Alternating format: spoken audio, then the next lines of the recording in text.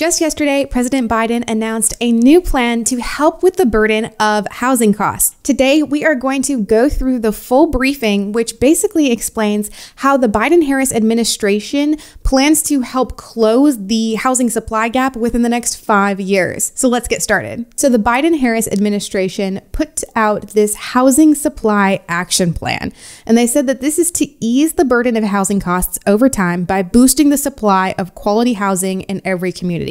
Now, I'll go ahead and say straight out that this plan does cover both affordable rental housing as well as affordable homes like to purchase. So they are going to tackle both aspects of housing in this. They go on to say that the plan includes legislation to help close America's housing supply shortfall in the next 5 years. So that's when they want to turn everything around. They are going to start off by creating and preserving hundreds of thousands of affordable housing units. They are going to also target rental assistance as well as down payment assistance, which is something that we have seen from this administration in the past. And then they go on to say that this is the most comprehensive of all government efforts to close the housing supply shortfall in history. So in this main overview, they talk about how the focus is going to be on building and preserving rental housing for low and moderate income families. Now, their policies to do this are going to boost supply, and that's going to be an important element of bringing homeownership within reach for Americans who today cannot find affordable homes because there are too few homes available in their communities. So there are a few different broad ways that the Biden-Harris administration plans to tackle this goal within the next 5 years. So those are: 1, they are going to reward jurisdictions that have reformed zoning and land use policies. 2, they're going to deploy new financing mechanisms to build and preserve more housing where financing gaps currently exist.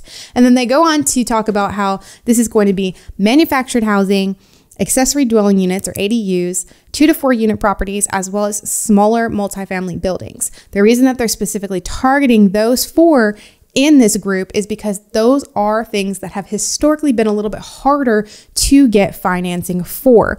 A lot of times when you're talking about manufactured housing especially, or some smaller multifamily units, it's hard to get financing for those in an affordable way. Usually they're requiring larger down payments or higher interest rate. The third thing that they're going to do is expand and improve existing forms of federal financing.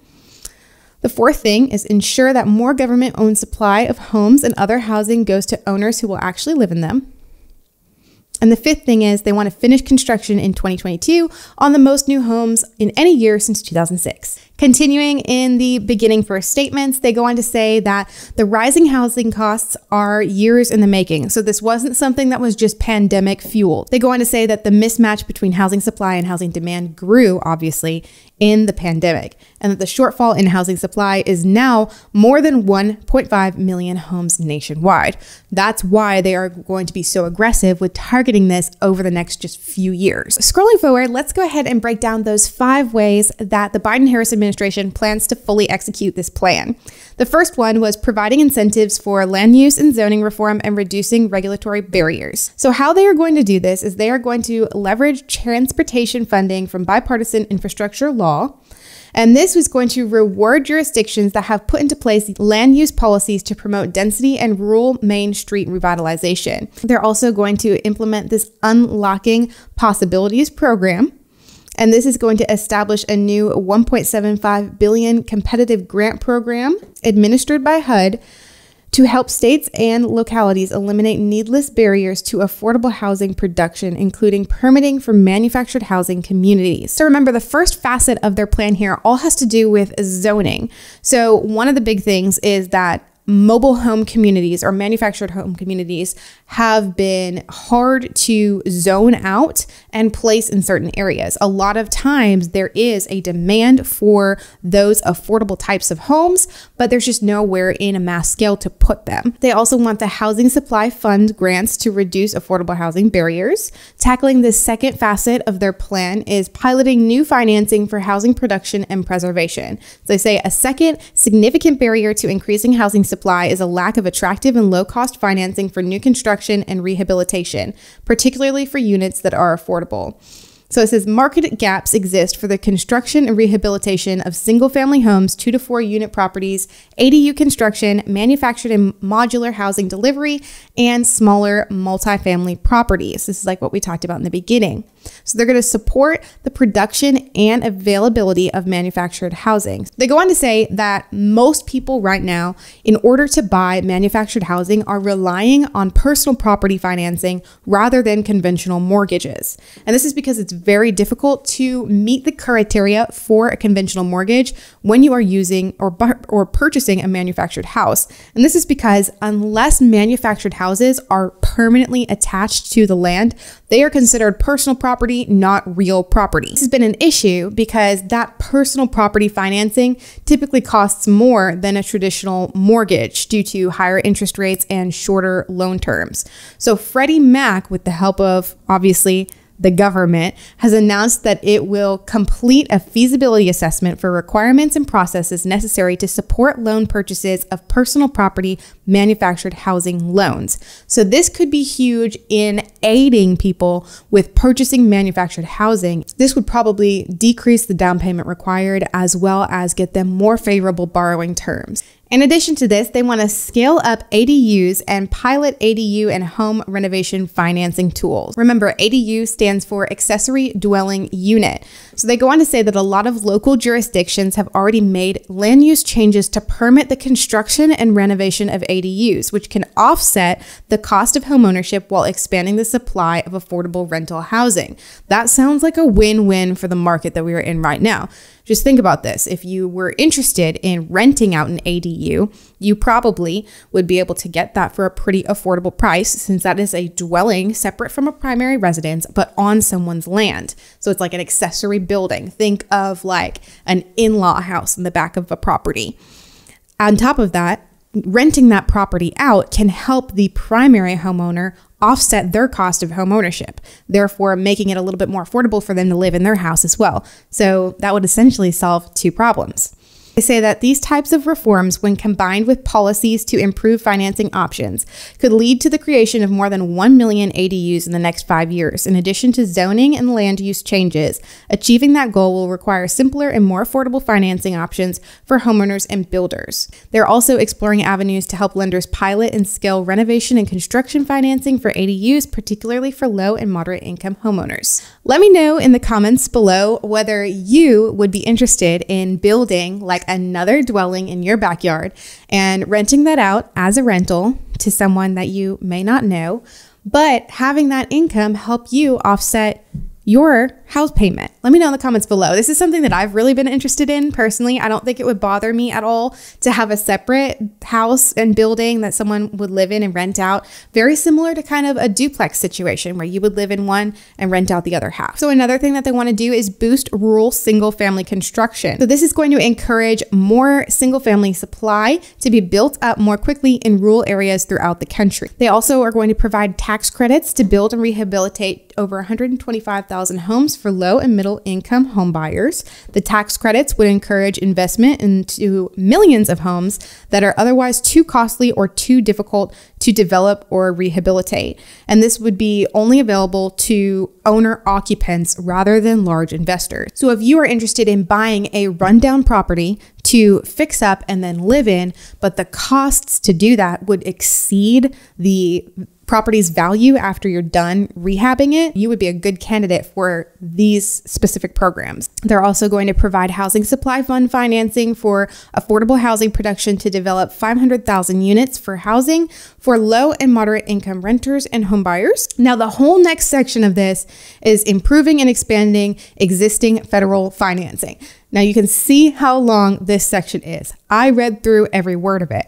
We are really not going to touch on it because this is all specific to like financing at a developer level. So these are all doing like grants and tax incentives and different funding available for large scale multifamily units targeting low to moderate income renters and home buyers. So there is a lot in this that is specifically trying to incentivize builders and developers to do those things and to build new things or rehab properties targeting a end buyer or end renter that's going to be in that low to mid income area.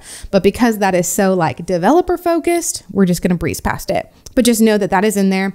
And of course, the link to this will be in the description of the video if you're really interested in it. You can go check it out. The next big facet of this is preserving the availability of affordable single-family homes for owner-occupants. If you guys have been in the real estate market and have been beaten out again and again and again by these large investment companies and are just sick of how hard it has become as a individual owner-occupant to buy a house, this section is specifically written up for you. They go on to say that the share of single-family home purchases by investors has grown, comprising more than 25% of all purchases nationally in some months of 2021, with an even higher share in certain markets like Atlanta, San Jose, and Phoenix. Almost a quarter of these purchases were made by investors with over 100 properties. Large investor purchases of single-family homes drive up home prices. That they don't need to tell us that. You guys are already experiencing it. For lower cost starter homes, making it harder for aspiring first-time homebuyers and first-generation homebuyers, among others, to access wealth-building opportunities from homeownership. I know, government, you are preaching to the choir. But the good thing is they're going to do some things to hopefully help combat this in the future. They're going to be directing supply to owner-occupants and mission-driven entities instead of large investors. FHA and the enterprises, at the direction of FHFA, have extended the period during which available real estate owned REO properties are made available to only the owner occupants and nonprofit organizations. They've extended this. This used to be a 10-day period. They've extended this 30 days. What this means is that if you guys were interested in buying an REO or a foreclosure, that instead of having a 10-day period where you guys can bid on those before any large investors can, they have now opened that up to a 30-day period. So there's going to be a 30-day period where only people who are interested in buying the home to live in personally, or like they said, one of these nonprofit organizations can jump in on that. Otherwise, after 30 days, if no one has bid on it, it's going to go to potentially investors. Now, they are making this change because they want to target the sale of at least 50% of mortgage notes of those properties to owner occupants and mission-driven entities. The last thing that they tackle in this plan is addressing other constraints to supply, which is materials cost and labor supply. So they go on to explain, obviously, that they recognize that the price of goods used in residential construction has increased. They also kind of call out the home builders and say that there has been limited adoption of potentially cost-saving off-site building techniques. Also, they understand labor supply challenges. Through this plan, they said that they have a goal of achieving the most completed housing units in a single year in 15 years. So how are they going to do that? One, they're going to partner with private sector to address supply chain disruptions for building materials. So they want to basically take in a partnership to turn the record number of homes under construction into completed homes where Americans can live.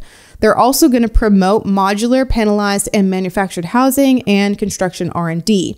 To further combat affordable housing and supply issues, obviously, through this plan, they are trying to get builders to use these modular, panelized, manufactured housing products that can be built off-site somewhere and then transported to the end destination, because that is going to ramp up production of homes in a much faster way. And this is something that you've probably seen and heard a lot about. Other countries are adopting this a lot quicker than the US. I don't know if you guys have seen any of these like modular type communities or builds, but if you have, let me know, because I think they're kind of cool. Like personally, I don't think that I would have an issue living in one of these homes, but I'm happy that not only are they trying to push this as a good potential cost savings for builders that they can pass on to renters / home buyers, but also they are addressing that there are inconsistent local inspection standards, because in a lot of different areas, a lot of different states and cities, inspection guidelines differ, and a modular home or a manufactured home may not meet all of those standards. So if there's one unified standard that they can put out or use to make exclusions for, I think that would generally make home builders and corporations a lot more excited about this technology and more comfortable with using it, because then they're not going to run into any issues like when they go to sell or rent these out. The last thing that they go on to say is that they want to recruit more workers into good paying construction jobs. This does tackle the last little bit of this section where they addressed labor supply challenges. And how they plan on doing this is by increasing the number of registered apprenticeships for career technical education, as well as for pre-apprenticeship programs like Job Corps and Youth Build, which increase the pipeline of construction workers. So going through all of this, I think it's an exciting plan, but I also think it's a very aggressive plan. It'll be interesting to see how this plays out. Obviously, I don't think, in my opinion, that this plan or much of it will affect kind of your middle income earner or your middle of the line home buyer, because a lot of this is specifically targeting like the low to moderate income earners. Now, if you are someone who needs down payment assistance to buy a house, if you are someone who is struggling to pay rent as rent prices go up, I do think that this administration is really enacting this plan to try and help combat those things. So there will likely be some opportunities for you in the next 5 years, depending on how much of this actually comes into fruition. But for those of you who are maybe a 2-income household, or you're mid to high earners and are just struggling right now because of all of the competition in the market, unfortunately, I don't see a lot of this that's going to help, because even if we see a large amount of that low to moderate income housing coming about, that's probably not going to be the kind of inventory that you need. Just my 2 cents. Since this was brand new, I wanted to go ahead and break it down. Let me know what you guys think of this. Do you think that this could be something that is going to help the market overall? Let me know in the comments below. I'm Nicole Nark, Arkansas real estate broker, with videos to help you find your way home, and I will see you in the next one.